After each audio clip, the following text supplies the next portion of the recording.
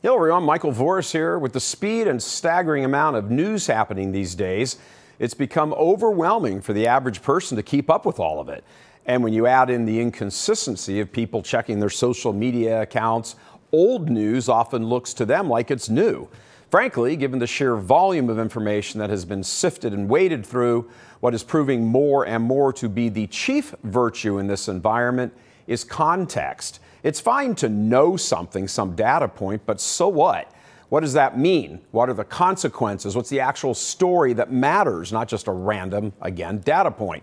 Given the amount of misinformation by the Marxist globalists, coupled with the current political and cultural environment, Church Militant is deciding to devote more resources to this critical aspect rather than simply reporting. We'll of course continue telling you what's going on, but we're going to place a much heavier emphasis moving forward on what it all means, how it all fits together, and what it might mean for you. Even popular so-called conservative websites that try and do this kind of thing often miss the boat. They get the importance of a story as a story, but as our blessed Lord said to the Samaritan woman at the well, they worship a God they do not know. There is much more to these stories than they even realize because they don't look at it from the spiritual perspective. So, as we have done from time to time in pausing production of various shows while we make way for what is more needed at a given moment, we're going to be taking a break from our regular evening news so we can concentrate more heavily on the impact of what's going on, what it all means, and why you should know. We're going to be breaking down the day's events from a particular Catholic perspective, and we're going to be doing it in a much faster manner so we can get the info and context to you much sooner. These changes will lock Church Militant into its rightful place as the conversation starter and leader, driving the narrative, keeping you not only informed, but also, most importantly, understanding the story. To that end, we're going to be rolling out, beginning today, a series of new programs, which next week will also include, remember this, our very popular The Download, which we paused production on a while ago, and we are now bringing back. All of us look a little younger in the video. So we're happy to introduce you right now to the first of these new programs, Rome Dispatch. The 86-year-old Pope's heart condition is far worse than the Vatican is letting on.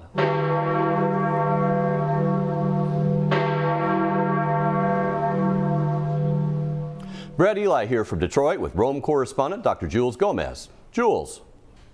Greetings from Rome, Brad. You know, what are we hearing about the heart condition now? This sounds pretty serious. An 86-year-old Pope and his heart isn't all there. What do you hear? Brad, one of Italy's top cardiologists, Dr. Franco Romeo, who until a few days ago was head of the Italian Society of Cardiology, says that he thinks Pope Francis may have suffered what he calls an atrial fibrillation. Okay, now what exactly is Romeo saying? Well, this is a quote from him. He says, instead of the normal cardiac rhythm, a series of uncontrolled and irregular stimuli start from the atrium in the heart with a frequency exceeding 400 beats per minute. And Romeo says that a respiratory condition may be linked to this very serious heart condition. Wow, so if the trads are saying, you know, the Pope has no heart, I guess they're kind of right in a way. You know, and 86 years old and his ticker's not ticking the way it should. This is looking more serious, like we may be having a papal conclave coming up and not too far in the future. Well, the papal conclave is not so much of concern as is the Vatican spin on the whole thing, because the Vatican tells us that he was suffering from viral bronchitis. And I spoke to a top Catholic doctor who asked for anonymity, and the doctor said he was absolutely astonished that a person with a viral bronchitis, which is highly contagious, would be allowed to expose himself to children. Well, yeah, let's go into that for a minute. What are all the to-doings that the Pope did while he was in the hospital? Well, he was, of course, chomping on pizza, meeting children, hugging women, a woman who had lost a baby, which was, of course, a very compassionate act. But then he went on to baptize a baby, and we now have a canon lawyer from Germany telling us that he broke all the liturgical rules while doing this baptism.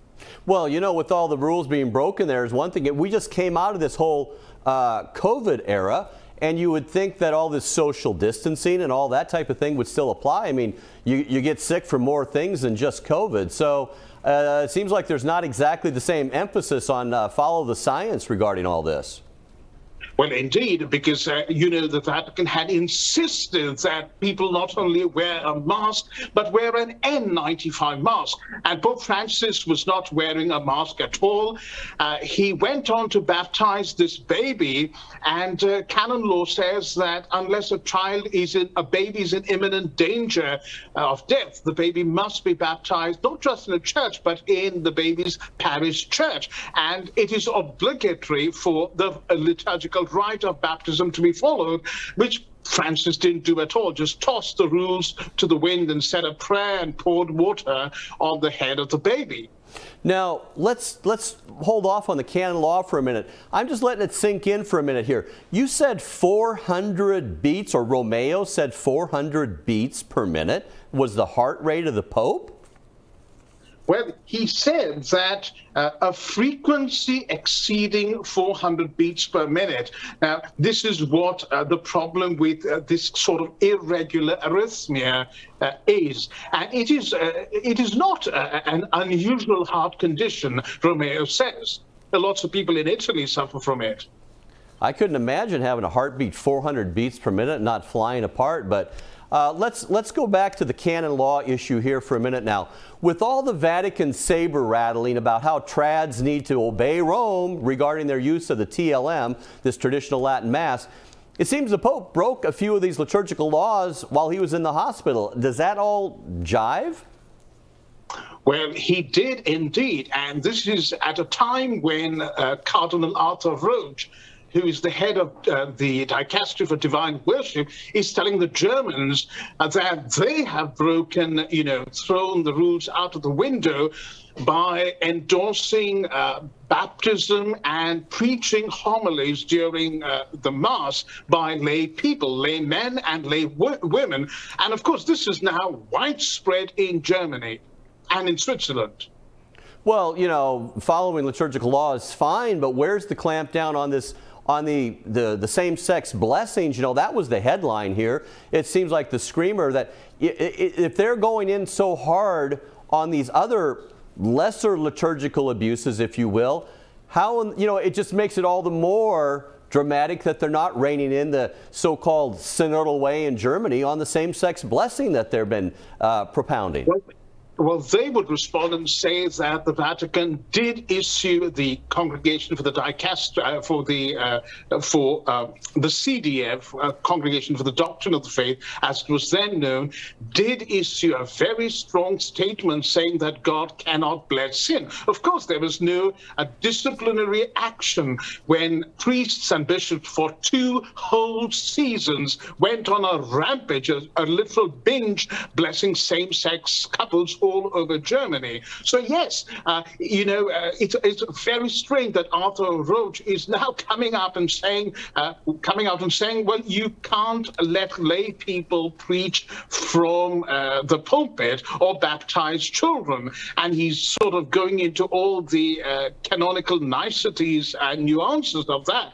But what about the same-sex blessings? It almost seems like the Vatican and Pope Francis himself is letting this go in through the back door. Yeah, Rome's intervention, if they didn't do anything, that would be one thing. But Rome's intervention in the synodal way in Germany on the baptisms and preaching of the laity, it just makes their silence on same-sex blessings all the more deafening. I really imagine that Roche would come out stronger on the complete obedience when he himself is the one that's just banging the drum that the trads all have to get in line. The young priests all have to have special permission from the Vatican to say the TLM, and you can't use a parish church, even if your bishop has green-lighted it, they got to check with Rome too. I mean, there's quite a clampdown in liturgical obedience from Roach. And here he just kind of lets this whole same-sex blessing thing just go under the rug.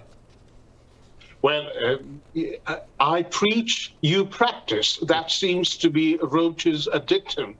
Well, Dr. Jules, I really appreciate having you on with boots on the ground at Ground Zero. Thank you very much for coming on today and getting us all acquainted with those stories. Thank you, Brad.